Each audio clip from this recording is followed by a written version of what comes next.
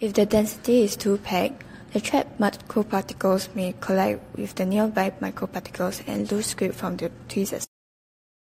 So the nearby microsphere may be trapped by the laser along the movement of the stage, which also collide with the trapped microparticles that we are experimenting, hence affecting the terminal velocity. Thus, we will want to use a sample that is less dense. The laboratory should be kept at cold temperature to protect the equipment. However, the elasticity of the spring will also decrease. As we were the first group to try out the optical tweezers, the setup was not fully equipped. Firstly, the stage controller could only move in one direction, which is along x-axis. Also, there is a restriction to the maximum distance that can be moved.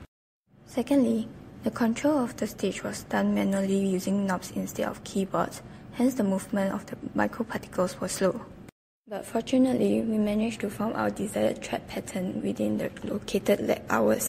In conclusion, optical tweezers are valuable tools for manipulation of cell components that are in sub-micro scale with the combination of fluorescence microscopy. They can also be used in the study of molecular motors like kinesin and the properties of DNA.